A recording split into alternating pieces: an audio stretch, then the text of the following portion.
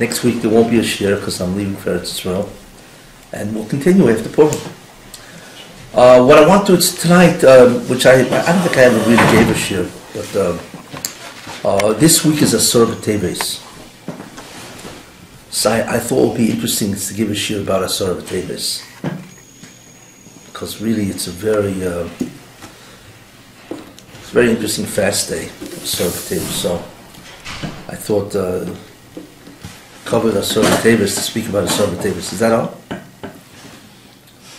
Asara B'Teves really it's very interesting. Which is interesting. It comes out on January 1st, which is Thursday. That's when Mamish comes out, which, as you will see, is in a certain sense very appropriate, as we will see. January 1st. Asara B'Teves. Well, first thing is, of course, is we know it's a fast day. Obviously, it's one of the Tanisim that the Chazal established, and so on. So B'Teves, and you have Tanis Esther, you have Shivas of Tammuz, and you have Tisha B'Av, and so on. Those are the major Tanisim. So the question, of course, is what historical event occurred on Asara B'Teves? That's the first question you have to ask, because every fast day has a historical event. So the question is, what is the historical event that occurred on Asara B'Teves, and so on? And the answer to that is that Nebuchadnezzar began his siege of Jerusalem, Yerushalayim. It began. That was the beginning, sort of the end. The end, of course, became when Nebuchadnezzar destroyed the Beis HaMikdash, the first Beis HaMikdash, the first temple. That was obviously the end. What's interesting is that Asara B'Teves actually happened a couple of years before the destruction of the first Beis HaMikdash. We're not looking here that it happened and then all of a sudden on Tisha B'Av the Beis HaMikdash was destroyed. Actually, it was a couple of years before it took siege, and then whatever. Then a couple of years later, they destroyed the Beis HaMikdash. That's obviously what happened. Anyway, so what Chazal saw is that they decided to make Asara B'Teves as a fast day because of that. So that's the historical event that occurred. Asara B'Teves obviously is not your average fast day. It doesn't have the same halachas in many ways, in certain ways actually, as other fast days, and that's something to look at. And also, obviously, to really analyze what exactly is the significance in Hashkafa of Asara B'Teves, to try to explain why. And in many ways, as you will see, the idea is really, the Hashkafa of it is very startling. It also happens to be the shortest fast day, by the way, of the year, because it occurs, I think 6:08 the fast begins in the morning. So if you get up earlier, you can eat some. And it ends 5:29, which is like unheard of, It's just around dinner time, just perfect for dinner time, Not like Tisha B'Av, which is over at 9:30 some of the day, But Asara B'Teves is the shortest fast day. But what is interesting about Asara B'Teves is some of the halachas of it. The first idea is that Asara B'Teves is the only fast day that if it falls on Friday, which doesn't come out too many times, you have to fast. Your mamish has to fast on Friday if Asara B'Teves falls out on Friday, which doesn't happen that often. I think the next time it will happen, if I'm right, is 2018. It's like 4 years from now. But when it does fall out on Friday, Erev Shabbos, you need to fast. Now that's a tremendous chiddush, because that halacha does not exist by any other fast day, any other tainus. And what is interesting about that is that you need to fast until Tzeisai Kachov, literally, right up to Shabbos, which in many ways, that means you come into Shabbos starving. And that is not covered Shabbos. So the poskim give different eitzes. They say, well, what you're supposed to do is daven Shabbos early, and so on. And then when you daven Shabbos early, then you have the Su'udah. Because once you have Shabbos, so then you can have a Su'udah, and the Su'udah, but you don't have the Su'udah before. What you do is, as soon as Seis happens, you're ready for Kiddush. Which is interesting, So you makabel Shabbos earlier, and together with Shabbos, the entry of Shabbos, which is Seis, you make Kiddush. But really, it's an astonishing halacha, because essentially you're really entering Shabbos starving, which is not covered Shabbos. So that is the first highly unusual thing about Asara B'Tevis. What it does tell us, obviously, is that if Asara B'Tevis, you fast mamish on Friday, mamish until Tzeis, then Asara B'Tevis is a very important fast. And it has incredible historical significance, although we have to understand what. Why is it different than Tisha B'Av? Right? Tisha B'Av, okay, which we'll see. But why? Just because he started the siege of Jerusalem? So therefore what? Okay, it ended a couple of years later with Tisha B'Av. So why is it so severe that if it happens on Shabbos, you mamish are supposed to fast? No Shabbos. Shabbos, yeah. But if you think that's incredible, it says in Yecheskel that be'etzem hayom hazeh, that's the Lashon, the Nebuchadnezzar laid siege to Jerusalem. It's in Yecheskel, So there's a Rishon, an Avodrom, there's a Rishon, that says that if Asara B'Teves fell out on Shabbos, which it doesn't, and it can't, by the way, but theoretically, if it falls out on Shabbos, you have to fast on Shabbos. That is unbelievable. And the poskim, the Shulchan Aruch, they say, where did he get this from? How's that possible? Even Tisha B'Av, which obviously is the actual destruction, is a nidche. They're all nidche. If they come out on Shabbos, what happens? Then they get moved, whatever, earlier, later, whatever, but they certainly it never happens on Shabbos. Yet Asara B'Tevis, according to the Avodrom, if it fell out on Shabbos, you'd have to fast. Now, the truth is, it doesn't fall out on Shabbos, because Rosh Chodesh Teves can never fall out on a Thursday. So therefore, Asara B'Tevis, right, which would have fallen out on a Shabbos, had Rosh Chodesh Teves fallen out on Thursday, will also never happen, because Rosh Chodesh Teves can never be on a Thursday. So the Ma'aseh, it doesn't happen that way. But the Chiddush of the Avodrom is incredible. Now he gets it. Where does he get it from? Well, obviously because it says in Yecheskel, Be'etzem hayom hazeh, on this very day. And whenever it says Be'etzem hayom hazeh, that's it. You know what I'm saying? That supersedes everything. So that's where he gets it from. So his reasoning is that when Chazal did make a tainus because of Asara B'Teves, right? It's got to be no matter what day this date falls out on. So even if it falls out on Shabbos, you would have to have fast on Shabbos, which is really astounding when you think about that. It's hard enough to believe that Friday, and you walk into Shabbos starving, how much more so that it's Doicha Shabbos itself. And it's only Midrabanan, we're not talking about a Diraisa. The only fast day that does what? That can supersede Shabbos is Yom Kippur, right? That's the only one. Okay, that's Min Torah. Where the Baruch says this comes first. But a rabbinically ordained fast day should also have that koyach. So the poskim are like a wonder over the Avodrom. Now the psak is obviously not that way, because obviously it never falls that way. But they wonder where he got this from, or how does he know. But we know anyway, even without that, you need to fast on Friday, which itself is an incredible chiddush. Everybody moided that you have to fast on Friday. So the question is, what's going on here? You know what I'm saying?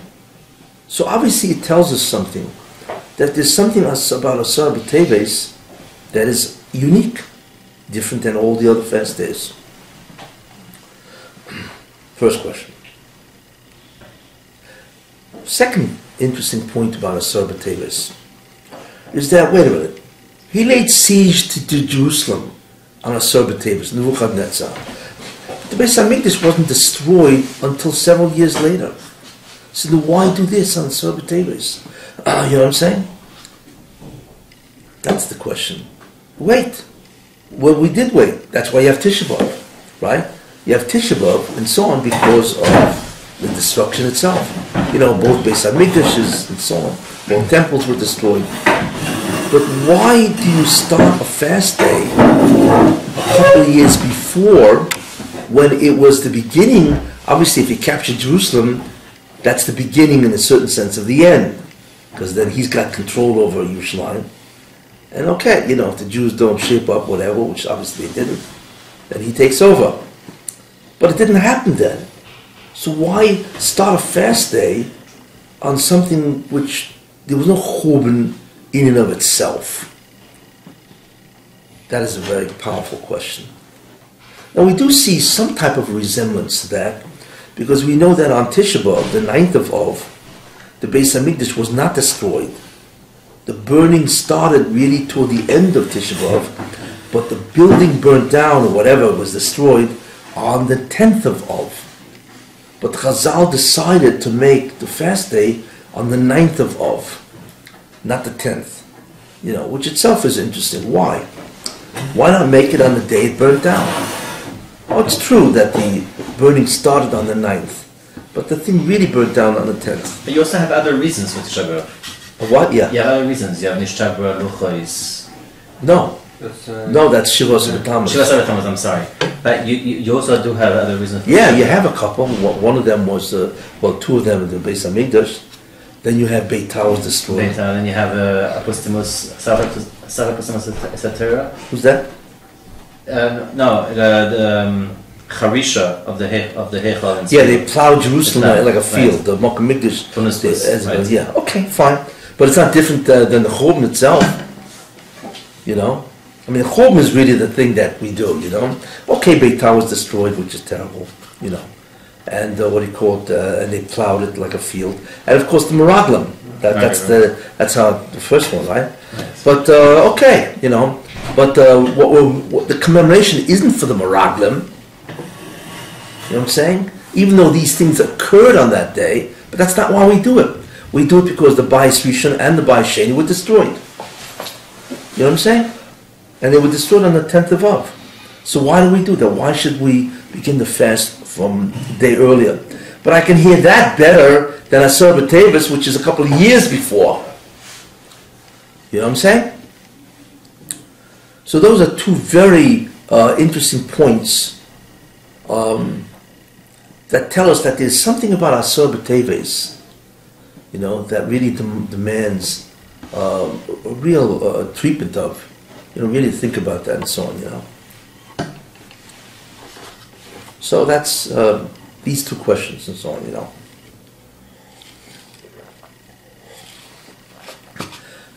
So why Friday?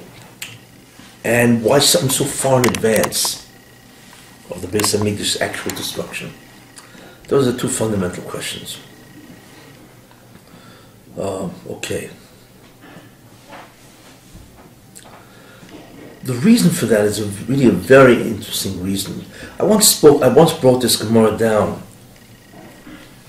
but I spoke about it because this Gemara has a tremendous pnimius, and in many ways it answers these two fundamental questions. And it's Al Pi Hashkafa, it's a very important concept. There's a Gemara in Brachos, which is Daf Gimel Amud Aleph. Anyway, somebody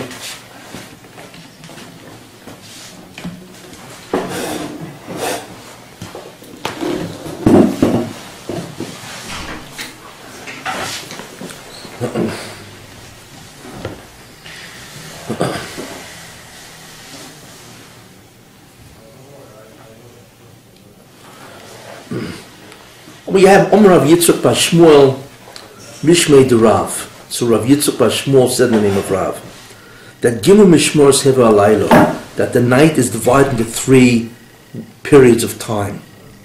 They're called watches, but 3 periods of time. V'al kol mishmo u'mishmo, and on each one of these, Yeshiv HaKodesh Baruch Hu, the Baruch Hu sits, V'shui Kari, and he roars like a lion. Roaring like a lion is obviously an indication of a lot of pain, or a tremendous anguish, V'oimer, what does the Baruch Hu say? Oy lebanim she'be'avonasehem, woe is to the children that because of their sins, hechrafti es beisi, I destroyed my house. V'sarafti es hecholi, I burnt my temple. V'heglisim lebein umas oilam, and I exiled my people amongst the goyim. Okay, so there are three things.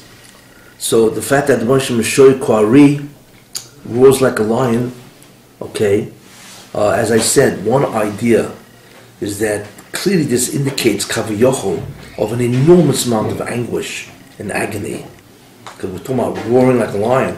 Okay. The second idea we could talk about roaring like a lion is because what is a lion really? It's a symbol of Yehuda, right? It's a symbol of Mashiach ben David, Malchus, Sosur Shevet mi Yehuda, right? And we know that the symbol of Yehuda is a lion, right? So the lion roars, the Moshe roars in anguish that the Malchus of Beis David will not occur, not for a long time. You see, it's like somebody who should have been king. He's not king, so what's he going to express? Tremendous anguish that he cannot be appointed king, which in our sense means that Mashiach won't come. Okay? And when he says here, that he says that woe is to the children that because of their sins, that's exclusively what it is. Which means that they are, but anyway, I destroyed my house, which is what? Beis Hamikdash, right? Then Sarafti is Hecholi, I destroyed the Heichal, right? And the Heichal is what? The Heichal is Pnimi, yes? And I exiled my nation among the world. So really, that's what it says. So that's Rav Shmuel, Rav Yitzchak Bar Shmuel, Mishmei to Rav. Then we have a brisa that says Rabbi Yossi, once he went into a churva, right, one of the churvas of Yerushalayim to be Psalm. Then Eliyahu Novi met him. He was waiting by the door until Rabbi Yossi finished Mon Esrei. Imagine just waiting at the door for Rabbi Yossi, Usually, most people waiting at the door is your wife telling you to come home because I just made supper or something like that, right? But anyway, and he said, so after I finished my tefillah, so he said to me, Shalom Alecha Rebbe. Interesting. He called Rabbi Yossi Rebbe. And I said to him, Shalom Aleichem Rebbe. And Moiri, and so on. Because, okay. So he says, why'd you go into the churva? And he says, you shouldn't have gone, you should have been mishpal at Tefillah Ksara. Certain halachas that come out of it.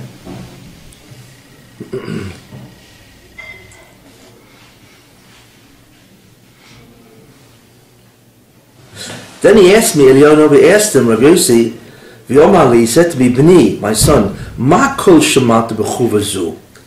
What voice did you hear? Because obviously Rabbi Yossi was a great man, especially since he's Zoichet the Gil Eliyahu. So he asked him, what did you hear? So Omati Loi, so I said to him, Shomati Baskoil. I heard a Baskoil. Sheminahemes Kiyono. That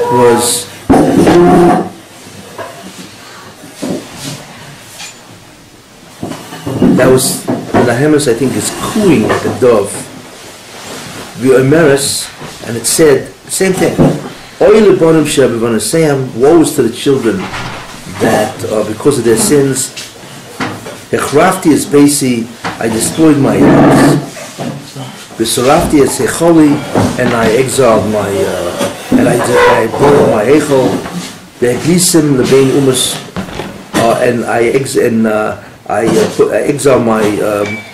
my children to the nations of the world. Yom Ali and Eliyahu Novi said to me, Rabbi Yossi, Chayecho, by your life, V'chayei Roshchom, by the life of your head, Lo yishol zu bavar imeres kach, that this voice that you hear is not just a one-time occasion. Ela b'chol yom v'yom, in every day, sholish pa'omim, 3 times, every day, omeres kach, okay? That he says this, in any case, that the Baruch Shem says this 3 times a day. Okay? This is what he said. Well, you can, the question is, what is the Gemara really saying? What's the significance of this Gemara? You can also ask, why is it in the first time he was Shoyek Ari? He roared like a lion, which is obviously tremendous pain. And then here it's Menahem is Kiyoino, and here he cooed like a dove, which obviously is considerably less volume of noise or sound and so on and so forth. Clearly there's a tremendous distinction. Although the actual wording, what the Baruch Shem did, is obviously the same. You know. So this Gemara is a very critical Gemara. Very. Because what the underlying concept here, the true premise of this, is that it indicated a tremendous change in the anhoga of the Rebbeinu Shalom toward Klal Yisrael. That's really what it is. And there are several ideas to this. The first anhoga is that he destroyed his temple, which means he destroyed the Beis Hamikdash. It's Beisi, right? What is Beisi? Beisi is the external, is the house. Until then, Klal Yisrael had an unbelievable relationship with the Baruch Shem. You go to his house, he's there. That's where he resides or dwells. So a bias is what we can see, right? So it's and so on, you know. So Baruch Shem says that there is no longer an indication, even physically, of our relationship. It's gone. There is no house. You see, and that's a terrible thing. That if you wanted to see the Rebbeinu Shalom in a certain sense, you went to the Beis Hamikdash in Yerushalayim. You went to Oil Regel, you went to Yerushalayim, and you saw the Nisim. There were Nisim going on, miracles going on all the time in the Beis Hamikdash. What a place to get chizuk.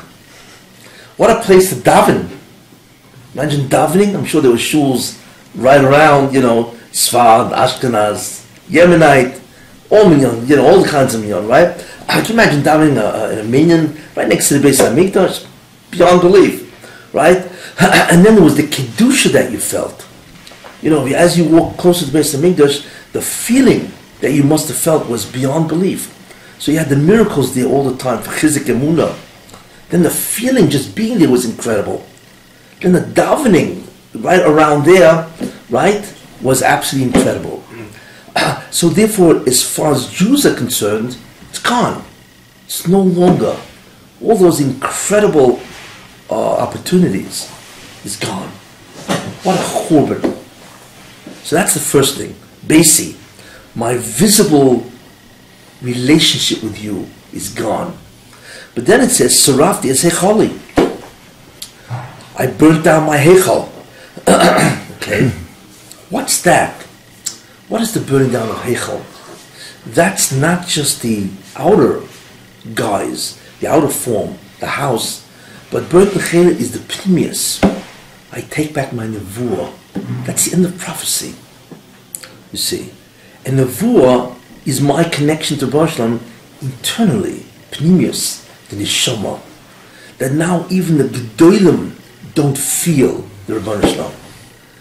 Prophecy in nevuah was the greatest connection or attachment that you can have with the Rebbeinu Shalom. It's unbelievable. Once went through what nevuah is and so on. But the essence of nevuah really wasn't to be a prophet where you can tell people what will be. The essence of nevuah is that it was a relationship that you could communicate with the Rebbeinu Shalom. And within that communication, you learned a great deal of information, obviously incredibly esoteric and Kabbalistic information, and you had an incredible sense of dveikus. We don't even know what Navi was. We do not know. It's the greatest spiritual state that has ever been given to man, is prophecy. But not because of a fortune telling. It's not prophecy. The real concept of prophecy, and why that's why there are millions of prophets in Klal Yisrael, was to have a connection with the Baruch Shalom, Dvekus, which is an unbelievable spiritual enlightenment and height, right? And also the communications, besides the telling the future and so on. And like I said, the feelings of Dvekus, that was the real reason for Nevuah, because it was the greatest spiritual experience that a person can have. So that's Sarafti Hecholi. I burnt down my Hechol, I burnt down the relationship that you have with me, Pnimius.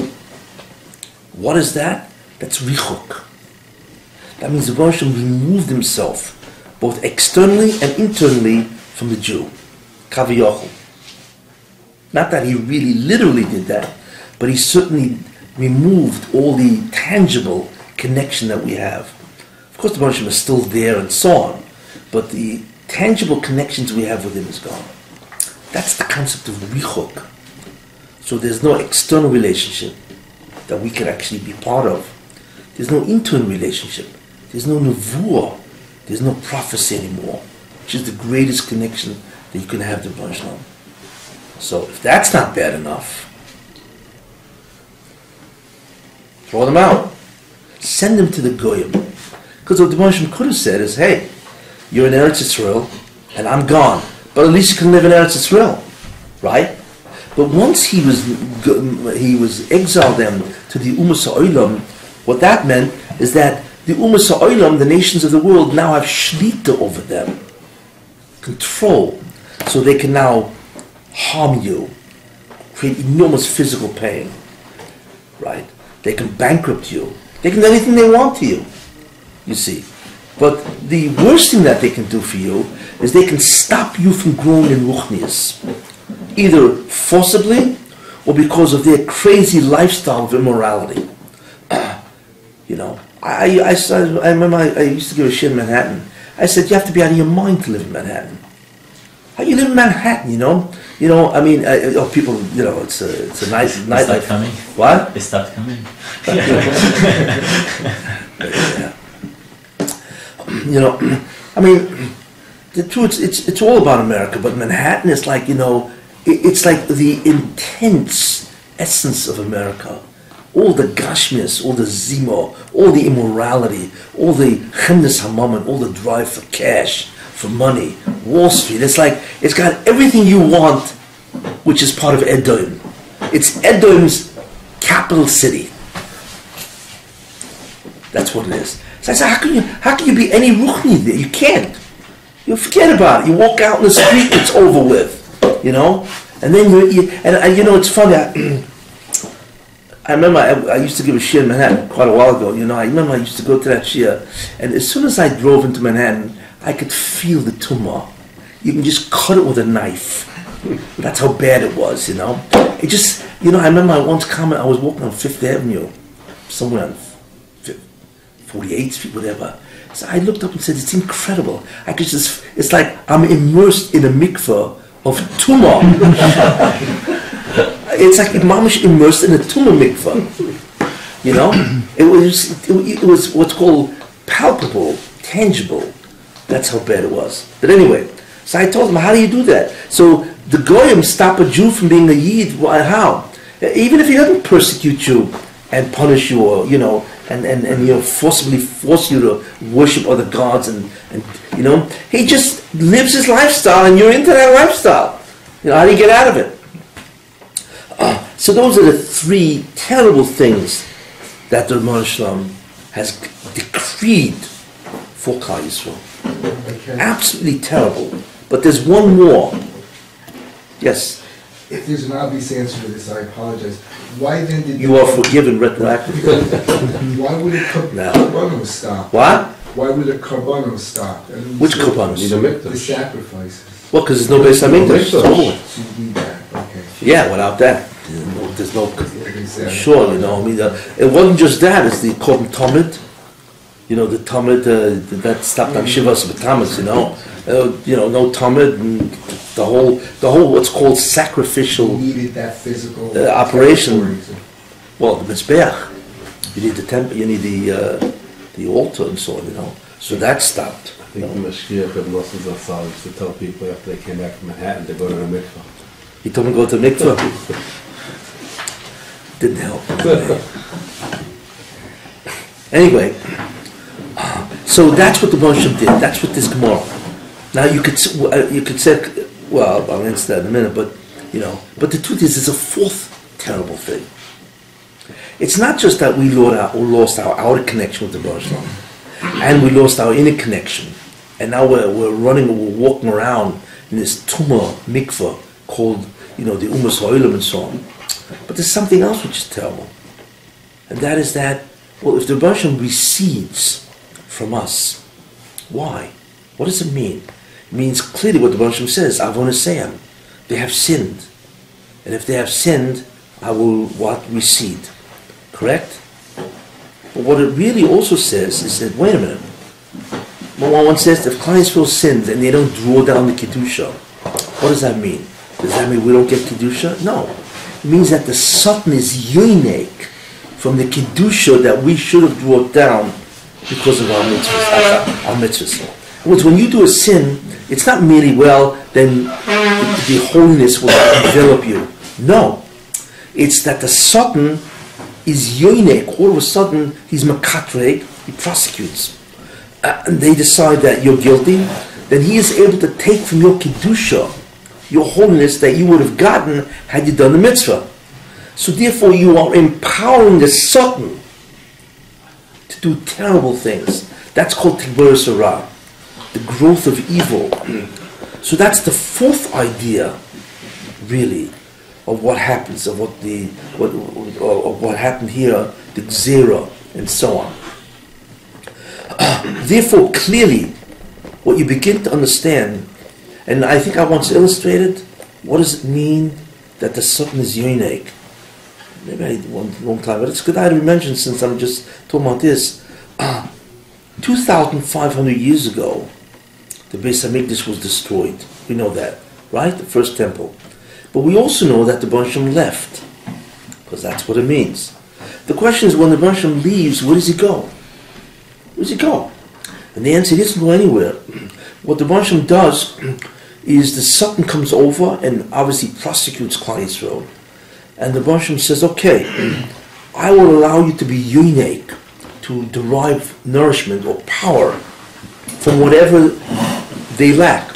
And since what they lack is the Shekhinah, the divine presence, you will be able to yoinek from me. That means the power of the divine presence, the Shekhinah itself, which goes to Klal Yisrael, since I now recede, which is called Richuk, I distance myself, that will now go to who? To the Satan. So the Satan is yoinek from the Shekhinah, from the divine presence itself. He derives sustenance or holiness from the divine presence itself, which is astounding. Now Baruch Shem does that because that's din, Midah connected Midah, the Satan Tainas, they don't want you, so I want you. The real question we have to ask is, what does he want the Baruch Shem? What does he want to do? Put on talis and film in the morning? Like, what's the point, He's not about to become a tzaddik.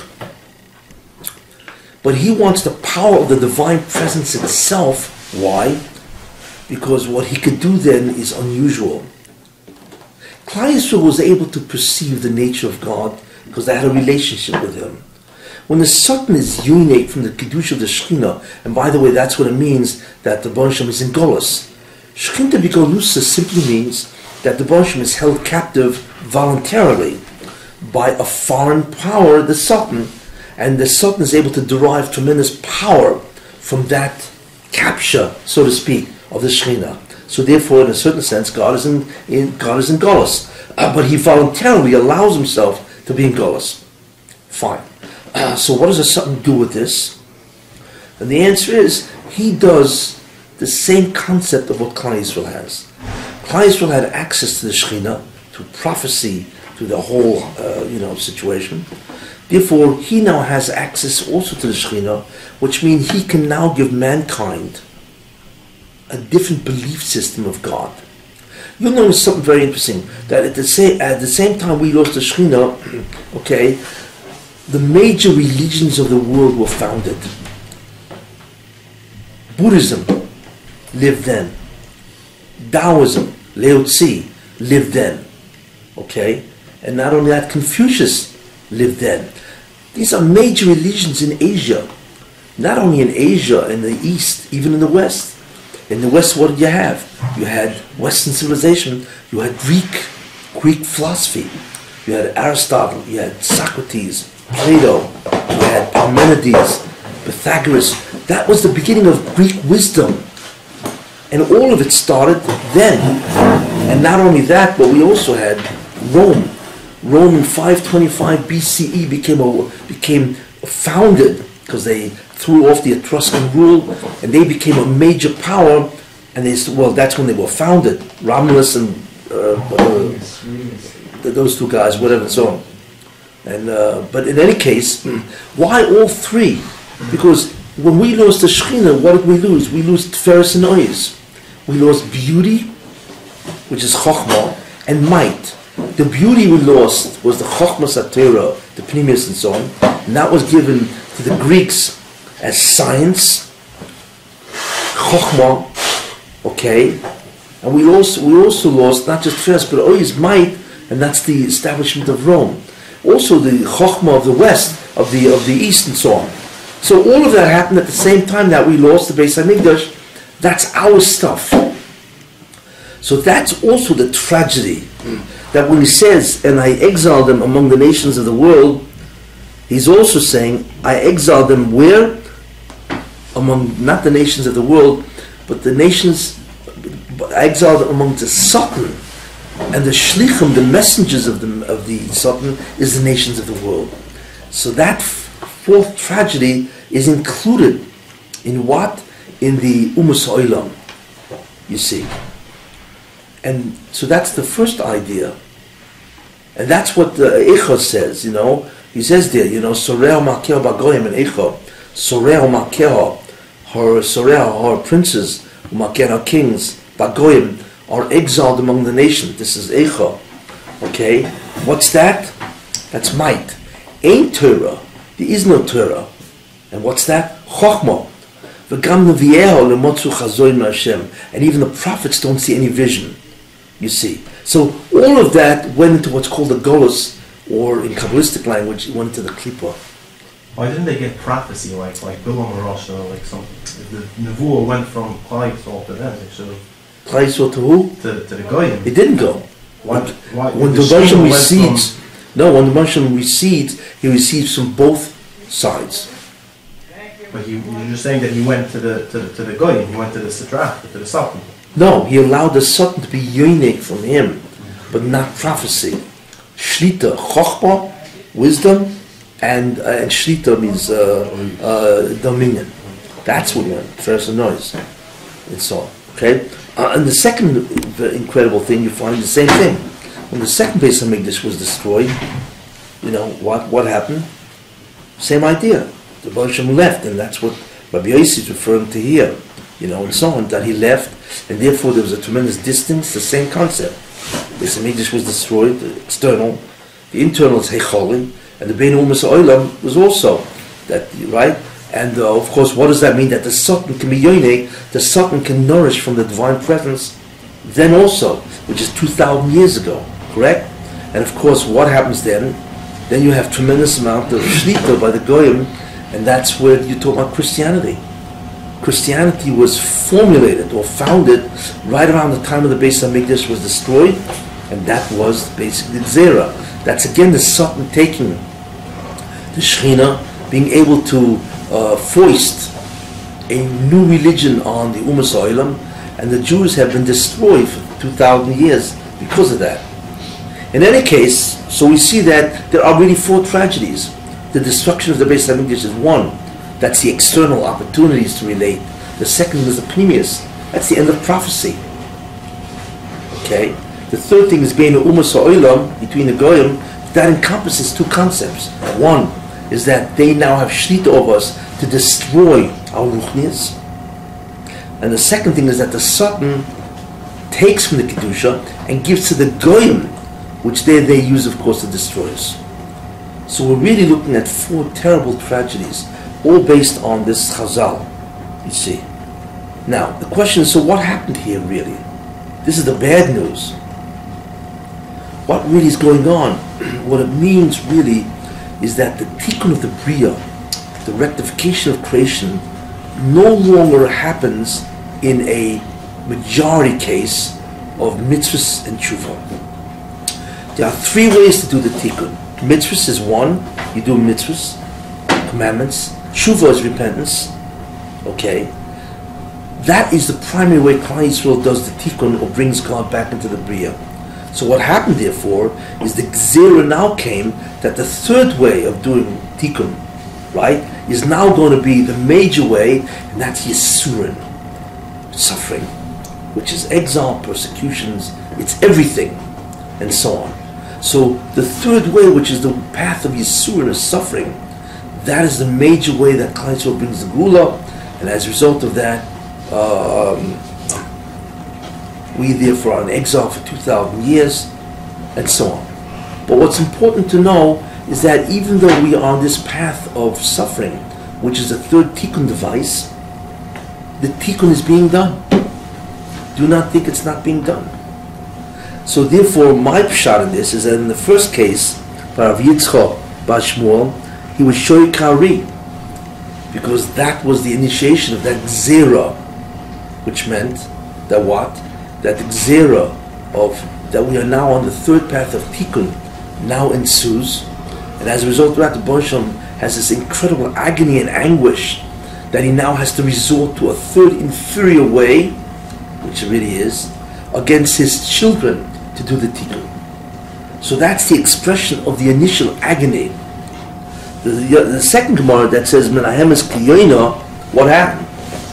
Because Kiyoina is because once you do it, in the end, it still brings a tikkun, right?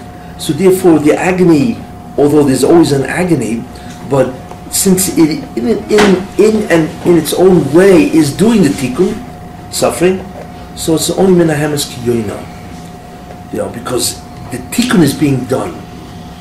So that's why you have these two fundamental expressions. In any case, what we see is very important. We see that this is the initiation of Gzera, of God, that the way Klal Yisrael is now going to do the tikkun, the primary way used to be mitzvahs and tshuva, and then secondarily would be Yisurin, or suffering. Now the primary way is Yisurin, primary, and secondarily it's mitzvahs and tshuva. And that is cause for a tremendous amount of suffering and anguish by the Shekhinah. So that's really what this Gemara is alluding to, is the change in the anhoga of the Rebbeinu Shalom to Klal Yisrael. That's what's really going on. Now, the question is, when was that Gzera made? How does Yisurin bring you to the tikkun? How does that method work? Yeah. I don't want to get into that. That's a whole...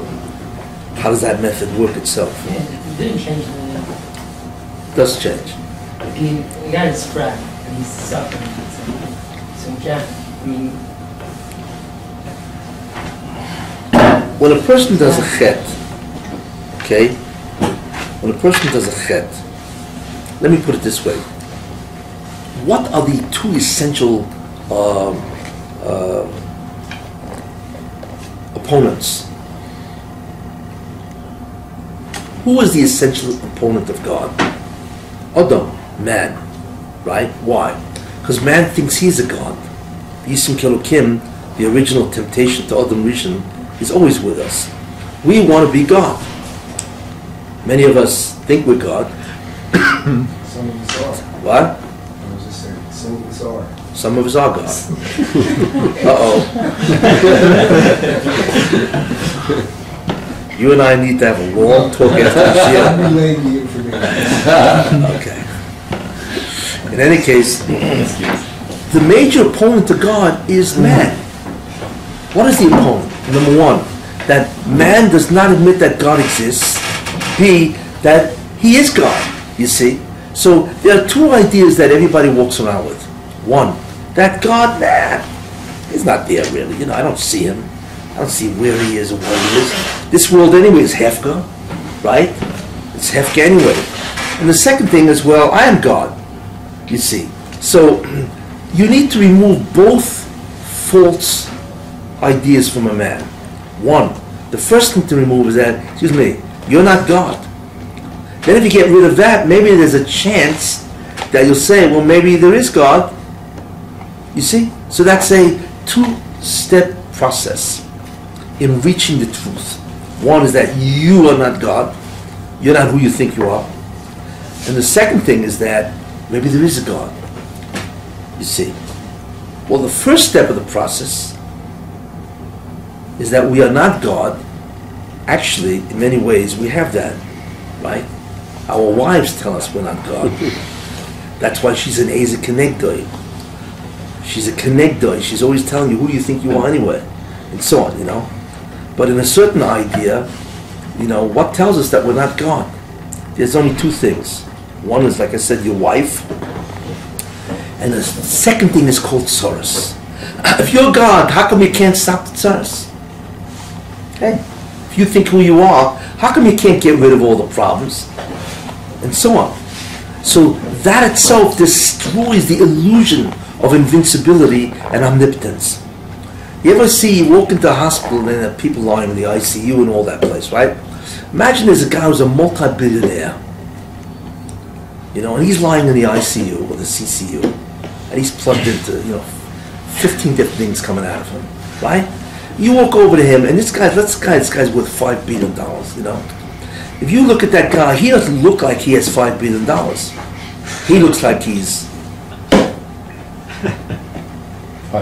decked, as they say, you know. Well, why?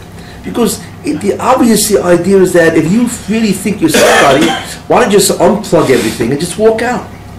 So obviously he can't do that, or else he won't walk out, right? So he comes to the realization that maybe I'm not who I think I am. So therefore what suffering does, it removes the first illusion that you think you're God. No, it does. It doesn't mean when the guy gets out of bed he's not going to go try to reassert himself, because it's always a design. We always want to think we're God. That's our problem. You know, without psychologically, that's how we defend ourselves. We compensate for our vulnerability and so on and so forth. We always need security and so on. But essentially, suffering is a lesson to a person. It diminishes his sense of omnipotence. It really does. I'm not saying it'll last, but it does. B'shas Maisa, so therefore Yisurin does say something. It allows a person to diminish half the illusion. The other half the illusion, that there is a God and he runs the world, okay. That's why Yisurin is mechaper. It's mechaper because it does interact and it damages the illusion of Einay Muvanta, of Yeshed Muvanta, that I'm also somebody. I don't care who it is. Anybody that suffers, and the more they suffer, the greater is the illusion broken. That's what it does. And therefore, you're halfway there. You're halfway there to a realization. Because what really interferes you from being Oived is that you think you're God. It's your will against His. But once you break that, then it's much easier and more likely that you can then become an Oived. That's why Yisurin as a tikkun device is very important. It stops, puts a hold on the omnipotence of man, the illusion that he is God. So, anyway, getting back to this. The question then you have to ask yourself is, when does this Gzera happen? Really? When did it happen, really? It's interesting. The Gemara brings it down twice. When was there a Gzera of the switch in the way the Baruch Shem is manik Klal Yisrael, or in the way, the primary method of tikkun by Klal Yisrael? That is the question. Got that question? That's obviously very critical. The answer to that is very interesting. There's a Chassam Sofer. Chassam Sofer says this. It's in the Teres Moshe and so on. He says that the Gzera for the destruction of the Beis HaMikdash happened on Asara B'Teves. That's when the Gzera was promulgated, issued in Shemayim. That's an incredible statement. He's actually saying when. It was the Gzera of the destruction of the Beis Hamikdash didn't happen on Tisha B'Av. It doesn't happen in the Av. It happened then on Asara B'Teves. That's when the Gzera, because the fact that Nebuchadnezzar can now take over Yerushalayim, that's the result of the Gzera. That we are given Bein Umas Ha'olam. You see? So that's when the Gzera happened, which is an incredibly important concept. In fact, the Medrash Tanchuma says that really the Beis Hamikdash should have been destroyed right then and there, because that's the Gzera, right? So the Beis Hamikdash should have been destroyed right then and there. And certainly even in the year that the Beis Hamikdash was destroyed, it should have been destroyed Asara B'Teves. But the Medrash says that the Russian had machmanos on the Jews, so he decided that the destruction of the temple will happen in the summer, because go kick somebody out of the house in the winter, you see. So that's what the Medrash Tanchuma says. It really should have happened Asara B'Teves, but it happened in the summer, when in the year that it was supposed to happen, because the fact that it happened was a warning, obviously. When Nebuchadnezzar took over Yerushalayim, that was a warning. Okay, what's next? But in the year that it was supposed to happen, that's when the Gzera happened. The Rebbe had Rachmanis and did it in the summer. So the Chassam Sofer says the initial Gzera of the end, right, happened on Asara B'Teves. And what he says also is that every year, we know there's Yerushalmi that says that Kol Dor Shalei Nivne B'Yomov, any generation which the Beis Hamikdash was not built in that day, it's Kilu Nechrav B'Yomov, which means that in every year there's always a a re-inspection of the Gzera. So if the Beis Hamikdash stood, then the outcome would be that it has to be destroyed. If the Beis Hamikdash doesn't stand, then the outcome has to be that it won't be rebuilt. Same Gzera. And he says that Din Torah, so to speak, happens on Asara B'Teves. That's an unbelievable chiddush, which the Chassam Sofer says, and so on, which is incredible. What that does is it answers these two questions.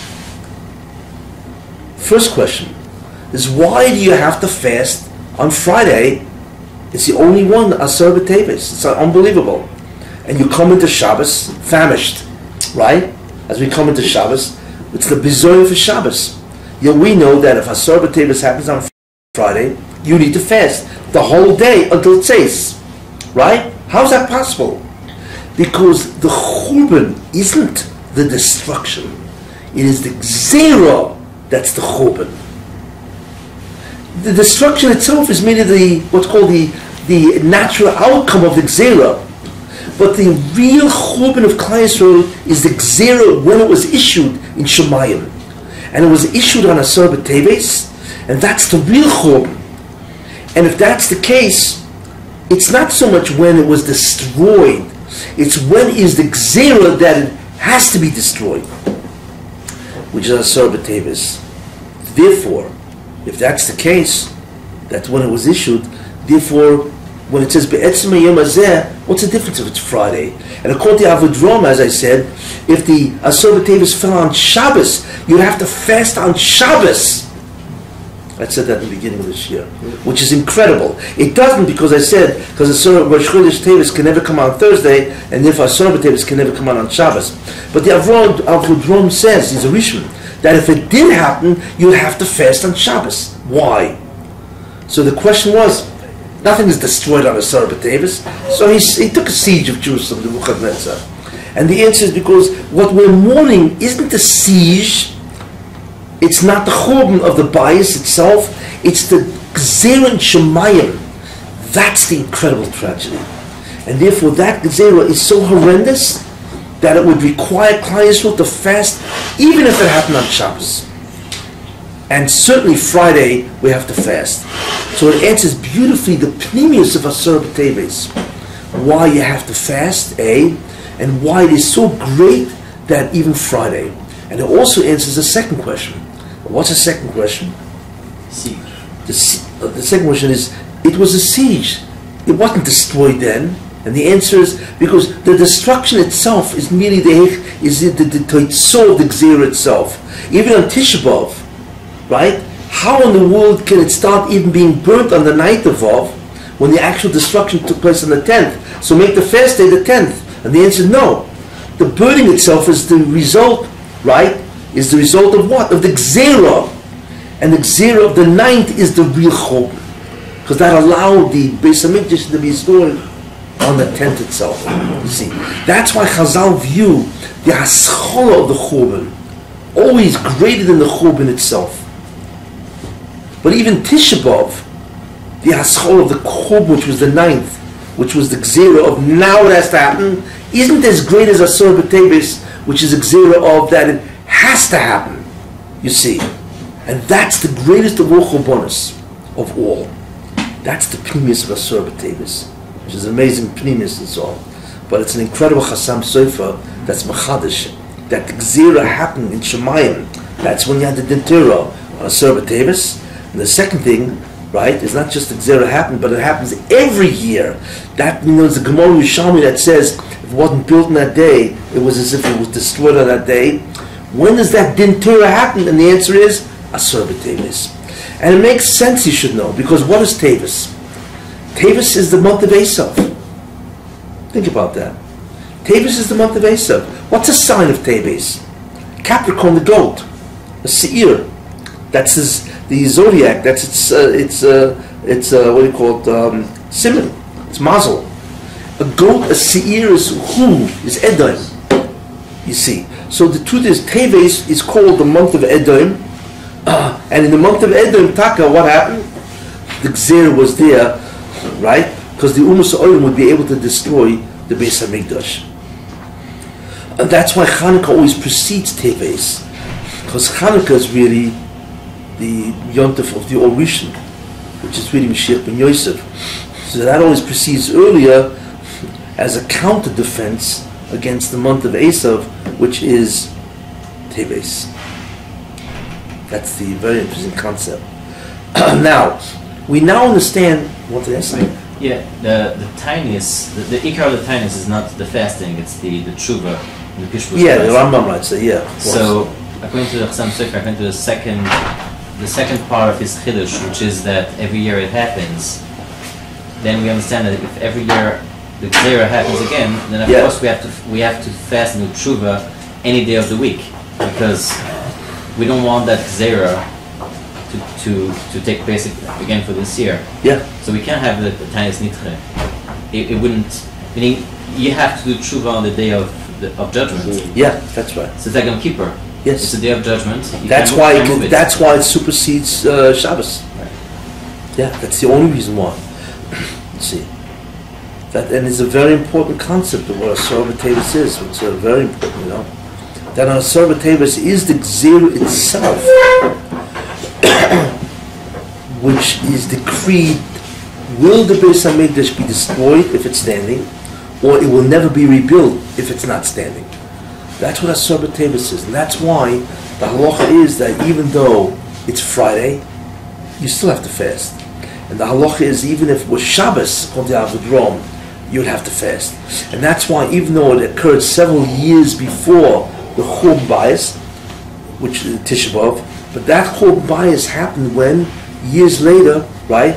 But that was nothing more than a logical outcome of the original Gzera, which happened on Asara B'Teves. Now it's also interesting, which I have to add, which is Kedai, that not only is Asara B'Teves bad news, but so is the 8th and the 9th of Teves. Why? And you'll notice that they're all part of the Gzera, because they all come in the month of Teves, which is the month of Edom.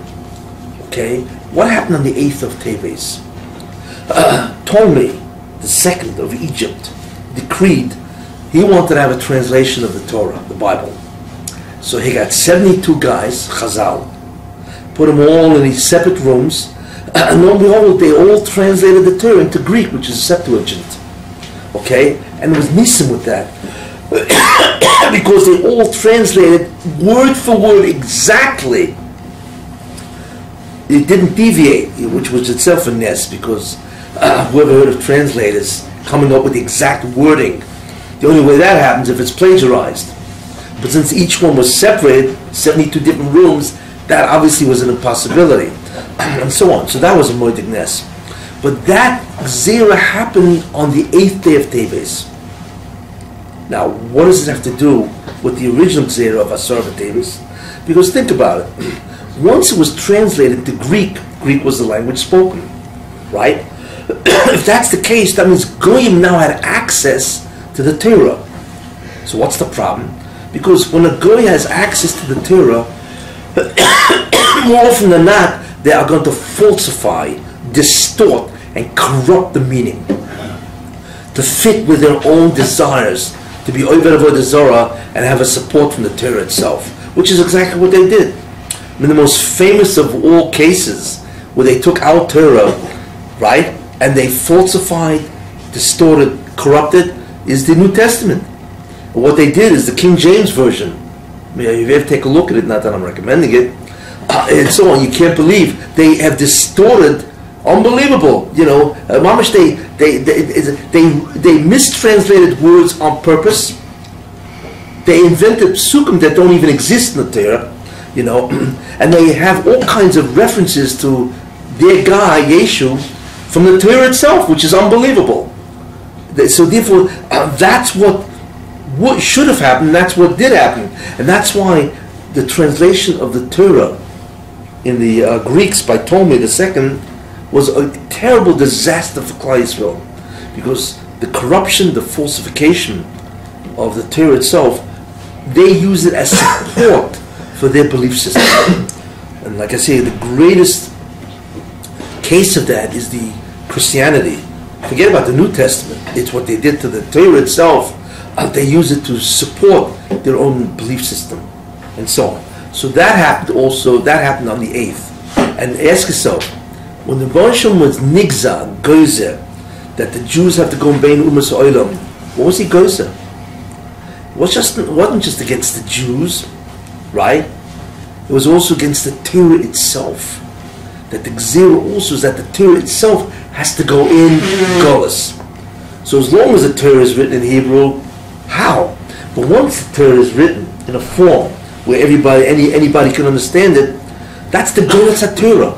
That anybody has access to the Torah to falsify, distort, and corrupt the Torah. So the Gzera was, and that's why it happened on the 8th of Teves, which again is in the month of Edom, Esav, right? And, you know, the 8th of Teves, which is, whatever. That's when it happened. Now, the 9th of Teves is also very bad for Klal Yisrael. Why? Because of several fundamental ideas. First of all, Ezra HaSofer died. So Rishonim say, Ezra HaSofer died, and that number one, that indicates two really bad stuff. One, because Ezra HaSofer himself was Mashiach ben Yosef, and that's what it says. Roy Shetinos and Torah to Ezra. What does that mean? That means had Moshe Rabbeinu not given the Torah, so a good substitute would have been Ezra. But that's incredible. How's that possible? And the answer is because Moshe Rabbeinu is Mashiach ben Yosef. That's really who he was, and he gives the Chochmah of the Torah. And that's exactly what he did. But Ezra HaSofer also was Mashiach ben Yosef. And had it not been for the fact that all the Jews didn't come back with him, only about 70,000 Jews came back with him from Babylon, to build the Beis HaMikdash, then Ezra HaSofer, HaKohen, actually he was a Kohen, which is interesting, he would have been Mashiach ben Yosef. So when he dies, that's the end of the ability, obviously, of him to Mashiach ben Yosef.